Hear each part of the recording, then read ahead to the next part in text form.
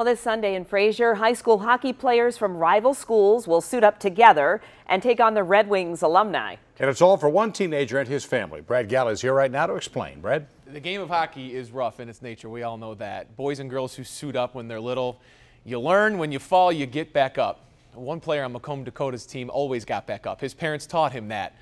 But one moment on the ice changed everything, and now he's learning to get back up with the support of an enormous hockey community behind him. Anthony Mastronardi is not a fan of attention.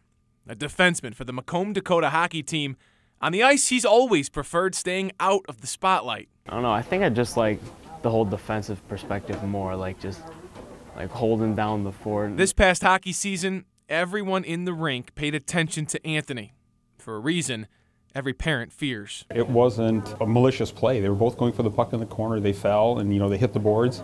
And you kind of stood there for a couple seconds like you did every time they would fall. Okay, he's going to get back up. If he got bumped or if he got hit, he'd limp off, but he never laid on the ice. So I knew it was bad when he was down. Anthony suffered a brain bleed, a spinal injury that left him paralyzed from the neck down. For the next 5 months, Anthony lived at the hospital. There has been progress. He's worked to get arm and trunk movement, and there have been visitors. His Dakota hockey team moved their annual Christmas party to the hospital. Being around all the guys, that camaraderie, what does that mean to you? I think it means a lot, I'd say, yeah. The Red Wings caught wind of Anthony's story and sent a fellow defenseman to the ICU, Danny DeKaiser. It meant a lot to him. He said, he talked to me like I was a regular guy, Mom. Just this month, Anthony got to go home. This weekend, Red Wings alumni will face off against some of his senior teammates and seniors from other schools in the area. It's a fundraiser for supplies and equipment to continue his therapy. You're smiling almost every second. Why do you smile so much?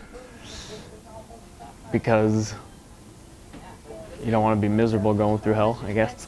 So I'm smiling to keep going. Wow. I mean, it wasn't fake. It wasn't forced. He was smiling the entire time. I could have listened to him and his family talk the entire day. Anthony, if you want to support him and his family, the game is Sunday, 6 o'clock in Fraser. And if you saw the picture there, the Red Wings sent Danny DeKaiser to his room, and then they invited him to a game. So his entire family got to go into the locker room. And he did tell me he just got asked to go to prom coming up later this summer. What's his prognosis? He told me 5 years from now, I said, where are you going to be? He goes, I'll be walking. Excellent. Good. We You believe can him. feel that in his spirit. No doubt. Yeah. Thank you, Brad.